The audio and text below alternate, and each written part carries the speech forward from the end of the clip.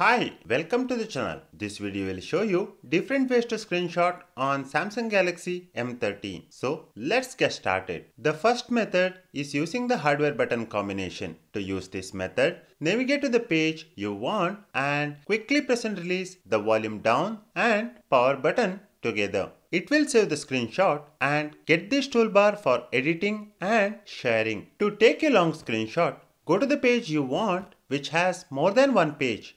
For example, let me go to the settings page. Take a screenshot by pressing the volume down and the power button.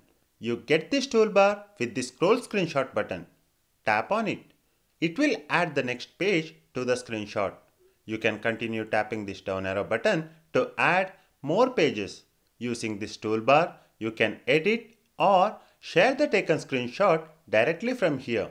It will automatically save to the gallery if you don't do anything. The second way to screenshot on Galaxy M13 is using the assistant menu.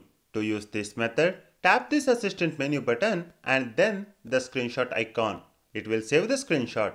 To use this method, we need to enable assistant menu. So go to settings and here scroll down and tap on accessibility. Then go to interaction and dexterity. On this page, toggle on the assistant menu.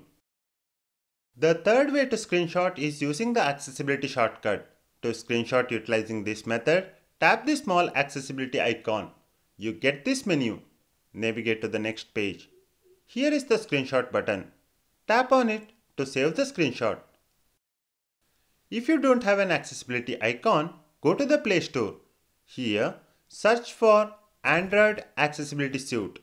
Next, install it. Once the installation is complete, go to Settings, Accessibility. Here, tap on Installed Apps.